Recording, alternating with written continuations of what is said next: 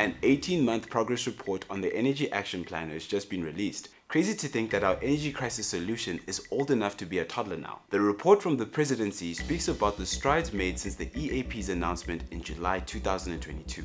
Achievements such as improving Eskom's capacity, encouraging private investment, getting new energy sources quicker, promoting rooftop solar, and revamping the energy sector for long-term stability. All 5 of which are the main goals of the EAP. Over the last 6 months alone, they can proudly welcome back the Kusile power station unit, as well as doubling rooftop solar installations, connection of rooftop solar battery storage projects, and getting a lot of energy from the bid windows. The government has also successfully launched the Cross-Border Standard Offer Program and implemented Eskom's Standard Offer Program. Then there's the first of its kind and largest battery energy storage system project, not just in South Africa, but in the whole of the continent. Unlocking more grid capacity in the Cape region, the appointment of the independent board for the National Transmission Company of South Africa, and the finalization of the National Wheeling Framework, ensuring fair access for delivering electricity to everyone without discrimination.